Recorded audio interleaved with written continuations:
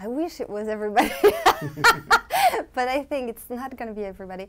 You know, I think, because I've had people who've had like a pretty strong reaction against the film, and I just realized at some point, which is okay, some people connect with the film very strongly, and that's why I made this film, because I wanted to explore that, because I think some people have life paths where they explore things and they have a very open mind about nakedness and sexuality and life, and that's why I try to explore. And other people have other paths, and hey, other movies.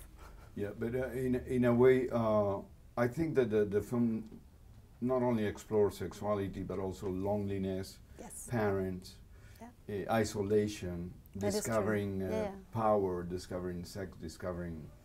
You're right. I think what I meant is that some people get stuck on the first level, which is like the obvious entry door to the film. But that is true, that in the end, you know, some things are extremely universal in terms of feeling alone in a big group. And yeah.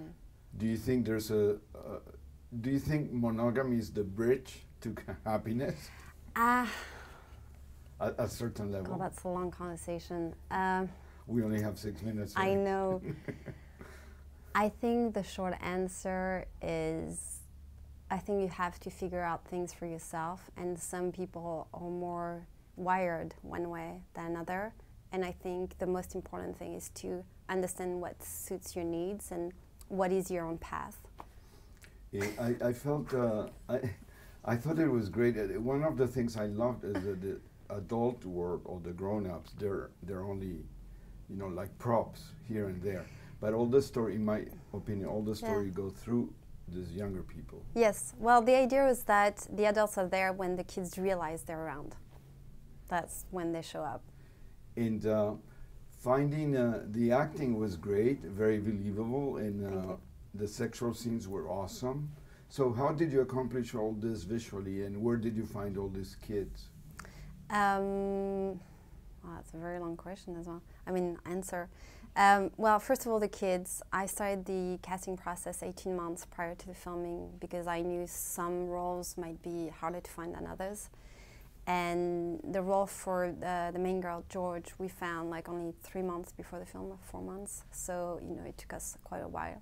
I needed kids who were very comfortable with their bodies. And I think it just started there, to have people who understood that the direction I was going for was not just nakedness geared towards sexuality, but beyond that, the simplicity of bodies and nakedness. Because, you know, at the end of the day, we're all naked. We're not born with clothes on, and that's part of our daily lives. And it's not necessarily like all the time exciting or great. It's just there. So the kids need to be very comfortable with that. And I try to put the sex scenes at moments when it meant something for the characters and for their progression. So there's only sex when it means something for them emotionally. How much do you think technology has changed the way we relate?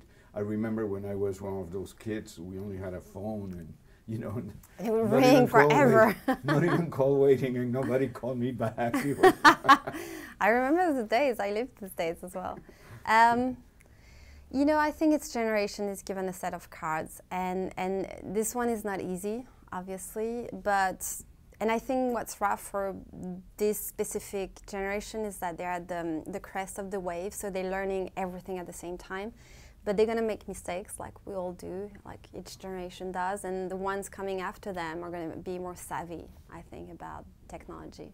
How do you feel about releasing the film in this huge market in the US, which is it's a different market to penetrate, especially for foreign language films, because it's a self-centered country, in my opinion, but that's another discussion.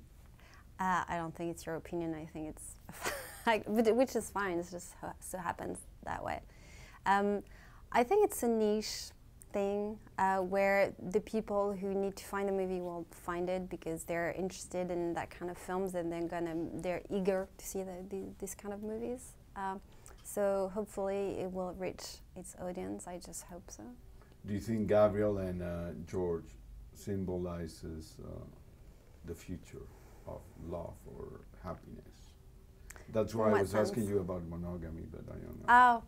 Oh, well, but see, these are two different things, because I do think that you go through life growing up in reaction to other people entering your life. That you're never alone, ever. I don't believe in that. I don't believe in individualism. I think it's a fantasy. And I think you go through life clicking with very few people, and they make you be a better person.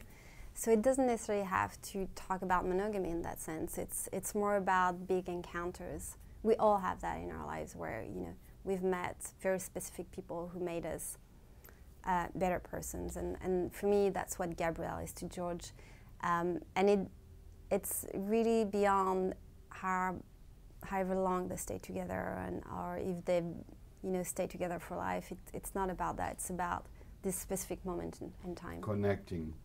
Connection is very, very important.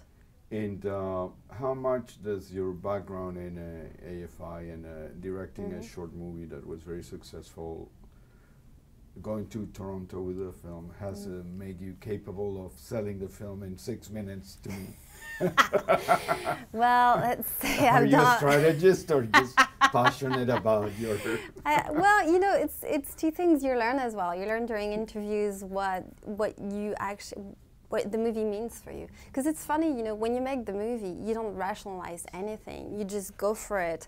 And then after a while, you realize that you chose something over something else for very specific reasons, and which is why I like interviews. Actually, maybe that's why I'm passionate about them, because it allows me to verbalize things, and I like verbalizing.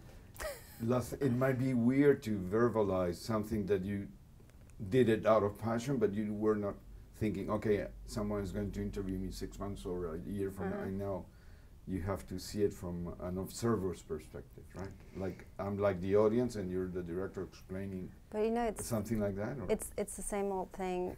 Sometimes your flaws are your qualities. I'm a little bit too cerebral, as an ex-boyfriend would put it. So here you go. I enjoy it.